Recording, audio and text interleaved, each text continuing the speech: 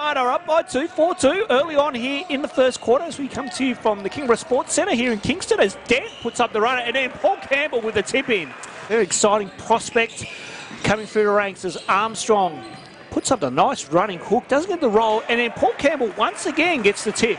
As I mentioned, he's a guy that can absolutely shoot the ball. Marching back in one now as our score goes 15-14 as Campbell goes baseline and gets the foul on. It looks like, I'm not sure who won with Young. He got the better of that, nearly gets the shot, but then Campbell again, there on the O boards and fixes it up for 2. Kobe Jackson will look to restart for us. Here comes Trey Armstrong. Yep, they're looking for him again. Now gets baseline, puts up the teardrop, and then Paul Campbell with a tip-in jam.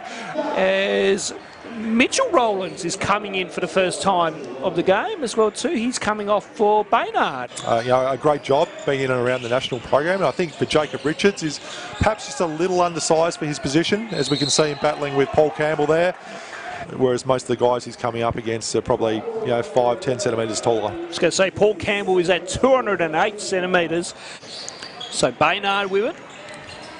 Now to Jackson. Chilcott inside to Baynard. A good, nice play by the Thunder. Campbell makes the 2. In nice little moves, goes one-on-one with Stanwicks. Now, that looked like a bit of an arm, but not called. Campbell, nice move, and throws it down with a 2-hand jam. Yep, too big, too strong right there. See, Huskies making another run as Yule goes to Richards, and Richards loses it. Campbell amongst them once again.